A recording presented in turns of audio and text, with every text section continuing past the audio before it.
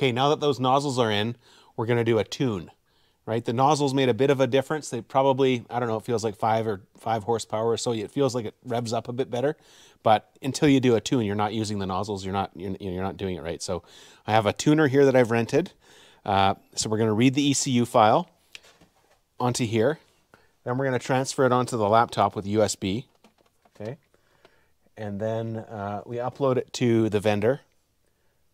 And then we can download the adjusted file and then put it back on here with USB and then back into the OBD2 connector through this. And that will have replaced the file and hopefully turned up the boost, turned up the fueling, whatever it does. And we'll see what kind of result we get once we do that.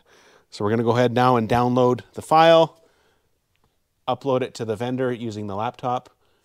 When the file's done, we'll put it back on here and then back up into the OBD2 and see what happens. Okay, so we got the new file into the ECU. So we're going to write the file to the ECU. Select the file to write, the original or the stage 3, which is what we're doing. Stage 3, yes. Confirm, yes. Okay, programming the ECU. So now it's going to upload that new file, or the modified file, into the ECU. All right, it said programming is complete. Turn the ignition off and remove the OBD cable. Okay, that's off. And then it says wait 10 seconds before turning the key back on. So what's it been? 5, 6, 7, 8, 9, 10 maybe. Okay, then let's go turn the key on. And then it says wait 10 seconds to start it. 5, 6, 7, 8, 9, 10. Okay.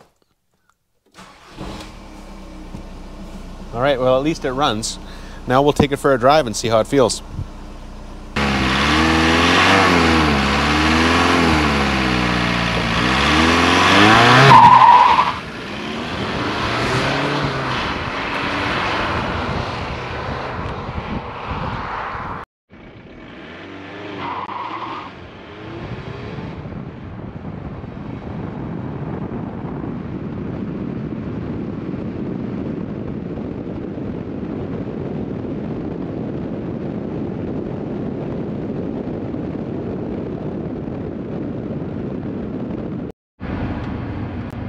Okay, the nozzles are in, the tune's in. I went with a Malone stage 3.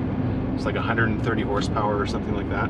And it feels like it. Like there's a definite bump up in power from the stock nozzles. Like if I go into second gear right now, I'm going 30 miles an hour roughly. Second gear, 3,000 RPM, and you get on it, and it pulls. Third, pulls. Some black smoke coming out the back. Fourth, and we're going 70 miles an hour. So it's a big improvement. It's totally worth it.